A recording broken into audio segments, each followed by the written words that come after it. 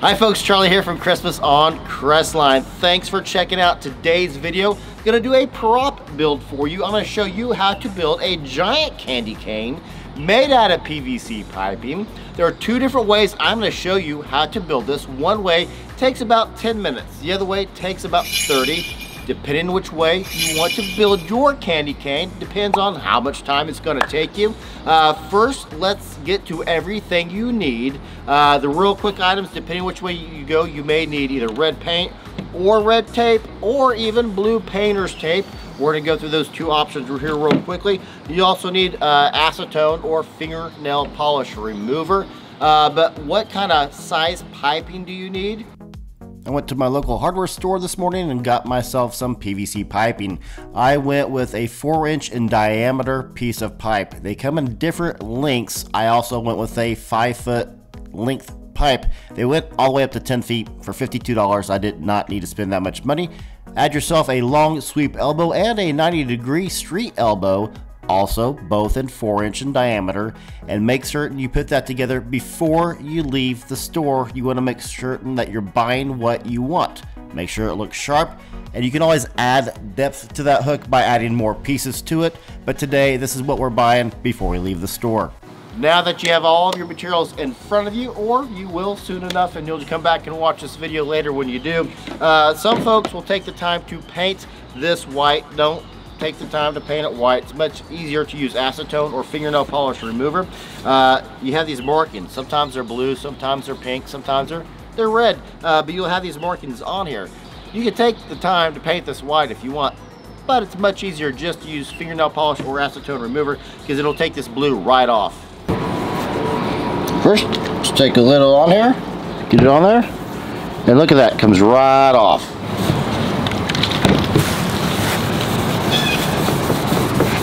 Comes right off without even trying.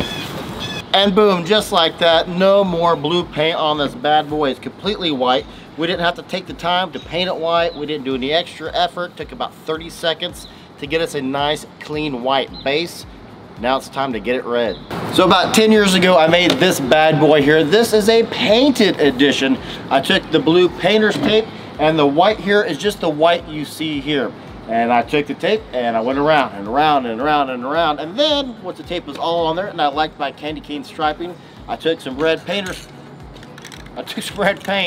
and I spray painted this bad boy. No need to use a roller or a brush, just spray paint it. You can place them on two workhorses. Really, you can paint anywhere. But yeah, this is a painted edition, and this is one that I made about a decade ago. Here's the caveat. It takes about 30 minutes to do it in this style because you're taking the time to spray paint. If though, and here's the catch, if you're already taking the time to tape it, why not just use red masking tape? It's kind of glossy, it's pretty neat. You're already taping it anyway. Tape it to look like it's spiraled. You don't need a safe place to paint. You don't need a well-ventilated place to paint. You don't have to change clothes into your painting clothes. You just use red tape. So if you're going to take the time to tape it, there is some logic, and that's what I'm going to show you today, is how to use red tape to make a PVC piped candy cane. But there is a second way to do it, which is taping it and painting it. I'm curious which style you're going to go with. Are you thinking more of the paint, or are you thinking more of the taped? And are you going to use traditional red and white, or are you going to spice it up a little bit? Real easy to build it here. It just takes 3 pieces and takes about 10 seconds. First things first, put that bad boy on there. Boom. Spin it around.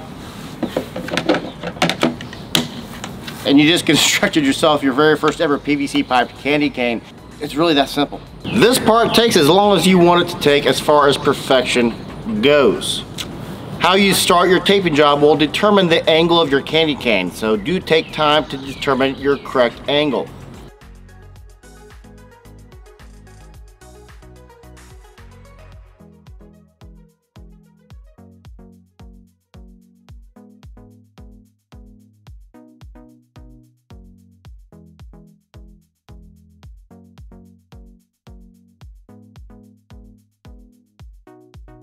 One great way is just to hold the tape taut and roll the pipe into the tape.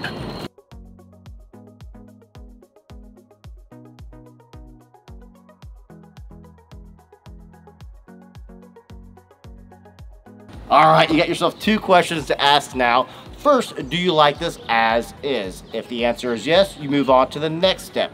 If the answer is no, you have two options. One, you can go ahead and paint this red. Maybe you want the 6-7 inches of white and only the 3 inches of red.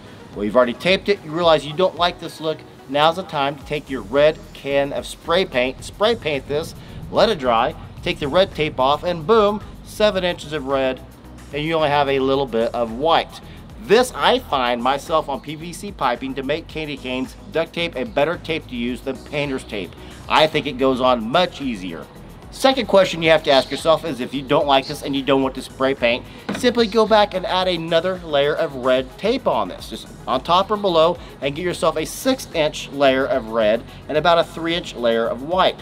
You have the two options. We're going to assume, for the sake of time, we're going to go ahead and assume that you like this. We're to go on to the next step. Pole's done. You said you like it. We're to go ahead and tape the hook now. The first step is to give it an illusion that the red is continuous. So we need to tuck it in underneath here.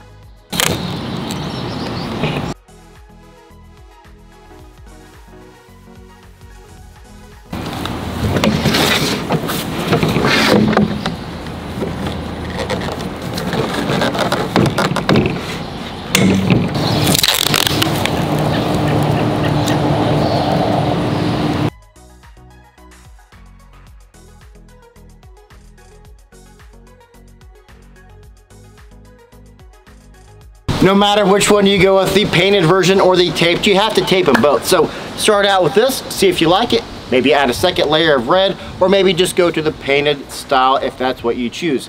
Now, if you have a walkthrough display, or if you're a perfectionist, you're gonna wanna take your time and do it right the first time. If you're like my show, the candy canes are back away from the crowd, they're not illuminated, no one's gonna see tiny, tiny imperfections, not that big of a deal.